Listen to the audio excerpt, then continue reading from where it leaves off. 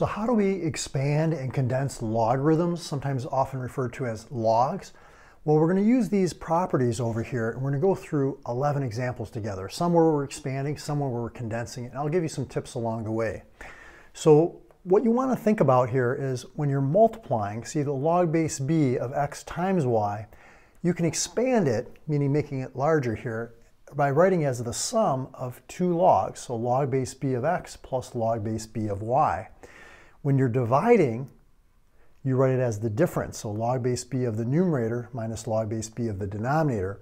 And then when you have log base b of x to the nth power, you can bring that n down in front and say n times log base b of x. Now you might remember the properties of exponents. Remember when we multiplied, what did we do to the exponents? We added. See how these are multiplied and we're adding? So there's some similarities there. If we divide, what do we do to the exponents? We subtract, right? So you can see we're dividing. What are we doing? We're subtracting the logarithms. And if we have a power to a power, what do we do to the exponents? We multiply them. And you can see here when we bring down this n, what are we doing? We're multiplying n times log of x. So let's dive into some examples here. First, starting with expanding. If we want to expand log base 3 of xy divided by z, how would we do that? Well, you can see the x and the y are right next to each other. That means they're multiplied together. And when we multiply, we can write this as the sum. So log base 3 of x plus log base 3 of y. And then we're dividing by z. When we divide, we subtract. So minus log base 3 of z. And that's fully expanded. Let's look at another example, number 2 now. Log base 4 of the product of x squared times y cubed. So how would we do that one? Now, some students are really good at doing this all in one step, but you might want to break it down into smaller steps. So what I mean by that is we can see the x squared and the y cubed, you know, they're side by side, they're next to each other. That means they're multiplied together. And when we multiply from this first one here, we can see that we write it as a sum of two logs. Now remember to keep that base the same. So if we're dealing with base 4, notice these logs both have base 4. But then what we can do, we can see this power property here. We can bring that exponent down in front and multiply it by that logarithm. So I'm going to bring these powers down in front. So this is going to be 2 log base 4 of x plus 3 log base 4 of y. And that's fully expanded. Now, as you get better at these, you can do them all in one step if you want. But it doesn't hurt to break it down into smaller steps. Number 3, we've got log base 5 of the square root of x cubed y. Now, when you think of the square root, you can think of this as the 1/2 power. So if you remember your rational exponents, your fractional exponents, this is really like x cubed y to the 1/2 power instead of the square root. If it was the 4th root, it'd be the 1/4 power. If it was the 10th root, it'd be the 1/10 power. That root or index goes in the denominator of the fraction. But remember, when we have a power to a power, we can multiply these together. So I could write this as log base 5 of x cubed, x to the 3/2 times y to the 1/2. I'm just power to power or multiplying those exponents. Now I can see the x cubed and the y to the 1/2 are right next to each other. They're multiplied together. So using our product property here, we can write it as the sum of two logs. So we're going to write this as log base 5 of x to the 3/2 power plus log base 5 of y to the 1/2 power. Now using our power property, we can bring that power, that exponent down in front. So that 3/2 is going to come in front. This 1/2 is going to come in front of the log. So our final result here is going to look like 3/2 log base 5 of x plus 1/2 log base 5 of y. And that's fully expanded. Now, in some of the later examples, we're going to get into the condensing, but what you can do, you could reverse those steps to condense it back. When you go from the left to the right, it's expanding. When you go from the right to the left here, it's getting smaller. You're condensing it into just one log. Let me erase the whiteboard. Let's do a few more expanding, and then we'll do the condensing ones. Okay, for number 4 now, we've got log base 6 of x divided by the quantity y squared times z cubed.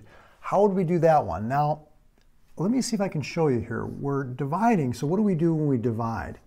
Well, we know that we have to subtract. So I'm going to say log base 6 of x minus log base 6 of y squared to z cubed. And then you can see that y squared and z cubed are multiplied together. So that's our product property here. So we're going to have to write this as a sum. So we're going to say log base 6 of y squared plus log base 6 of z cubed. Now here's where students go a little bit off track. When you're subtracting, see, you're really subtracting this whole group, right? So this whole thing is subtracted. And we'll just bring down the log base 6 of x. So what we have to do is we're going to have to distribute this negative into the parentheses. We know that we can bring down these exponents as coefficients. That's our power property of logs. But remember, distributing that negative is going to give us negative 2 log base 6 of y minus 3 log base 6 of z and log base 6 of x out here in front. Now, once you get the hang of this or a feel for this, you're going to realize that anything that's in the denominator, those logarithms are going to be subtracted. Anything that's in the numerator, those logarithms are going to be positive or added. So you can skip some steps by not having to do this distributive property by realizing that fact. Let's look at number 5. This will illustrate it a little bit more clearly. See how we have log base 7? And notice we're multiplying x times y times z. Those are in the numerator. So this is going to be log base 7 of x plus log base 7 of y plus log base 7 of z. Notice r, s, t, u are in the denominator. So we're going to say minus log base 7 of r minus log base 7 of s minus log base 7 of t minus log base 7 of u. So really simple. If you just remember whatever's in the numerator, those logs are added or positive. The arguments that here are in the denominator are going to be subtracted or negative. Let's look at number 6 now. This one, we've got a radical here, cube root log base 8. So let's see, how do we expand this? Well, we've got log base 8 of x squared times y plus 2 to the 1/3 power. Remember, the cube root is the 1/3 power. So we're going to power to power, we're going to multiply these exponents, kind of rewrite it, if you will. And that would be x to the 2/3, y plus 2 to the 1/3. Now notice that these are next to each other. That means they're multiplied together. And we know when they're multiplied, we write it as a sum. So we could write this as log base 8 of x to the 2/3 plus log base 8 of y plus 2 to the 1/3. Now all we have to do is use our power property of logs and bring that power, that exponent, down in front of the log. So our final result, if you're trying this at home, would be log base 8, 2/3, log base 8 of x plus 1/3 log base 8 of the quantity y plus 2, and that's fully expanded. So let's take a look at some condensing ones now. Okay, so now for condensing, number 7, log base 9 of x plus log base 9 of y minus log base 9 of z. Notice these logs are added together. So if we condense, you can see the arguments are going to be multiplied. So we're going to have log base 9 of x times y. And then we're subtracting log base 9 of z. Now when we subtract, we divide.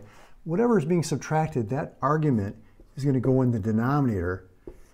And that's fully condensed. We condense it into one log. Now, sometimes students make a little mistake. They'll start like multiplying the logs together. They'll say log base 9 of x times log base 9 of y, and then divided by log base 9 of z.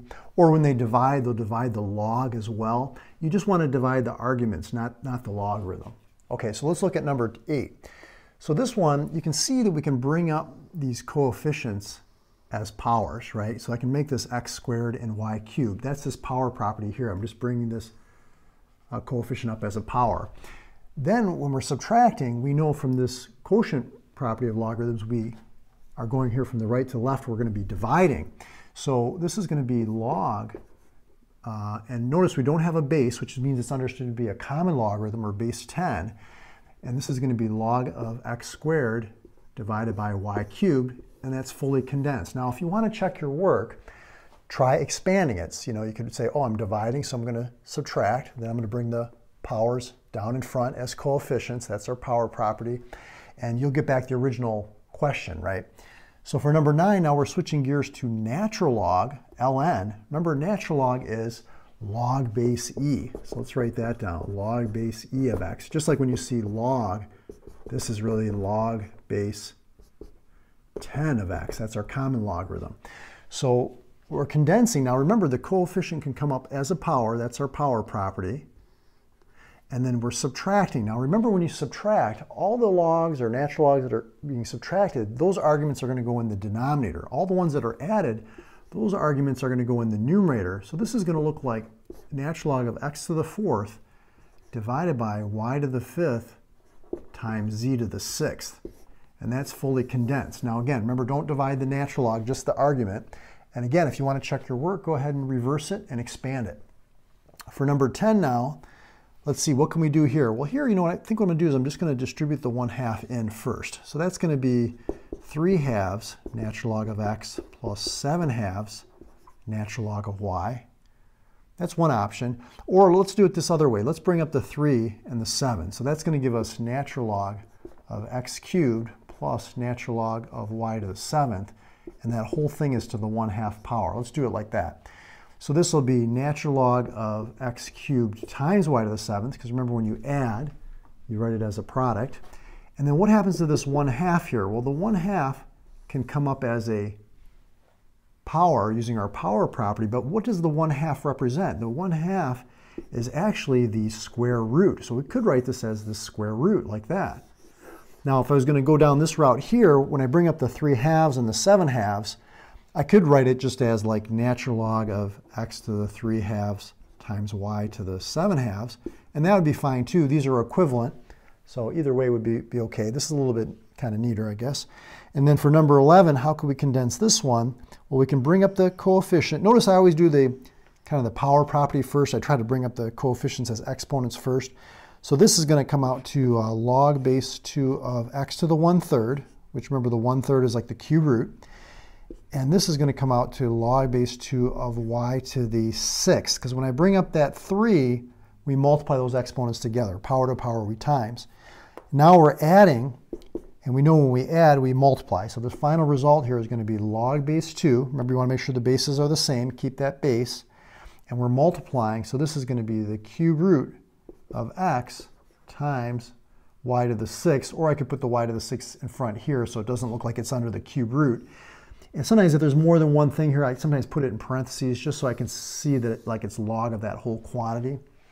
So great job if you're able to follow these 11 examples. If you want more practice, or you want to test yourself, which I recommend you get some practice and kind of test yourself, follow me over to that video I did there talking more about expanding and condensing logarithms. I'll see you over in that video.